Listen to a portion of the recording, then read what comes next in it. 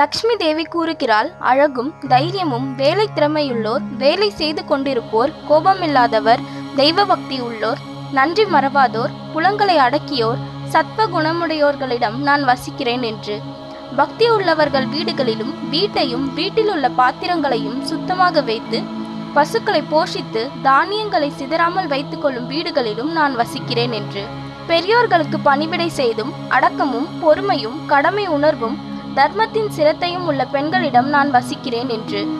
பண்டங்களை வீணடிப்போர், கோபம் உள்ளோர், தேவதைகள், பெரியோர்கள், வேத பிராமணர்களை பூஜிக்காத மரியாதை செய்யாத பெண்களிடமும் கணவனுக்கு எதிராகவோ விரோதமாகவோ இருக்கும் பெண்களிடமும் நான் வசிப்பதில்லை என்று.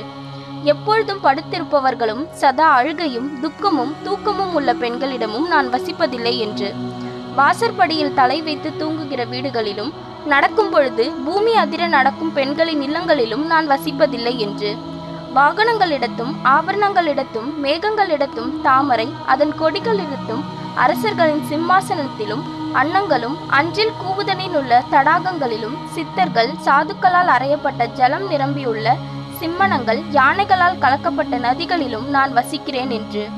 யானை, ரிஷபம், அரசன், சிம்மாசனம், சாதுக்கள் இவர்களிடம் வசிக்கிறேன் என்றும். எந்த வீடுகளில் தினமும் அக்னிஹோத்திரம் செய்யப்பட்டு தேவாத பூஜை, அதிதி பூஜை, வேதாரண்யம் செய்யப்படுகிறதோ அவ்வீடுகளிலும் நீதி தவறாத சத்திரியர், விவசாயத்தில் கருத்துள்ளோரிடமும் வசிக்கிறேன் என்று.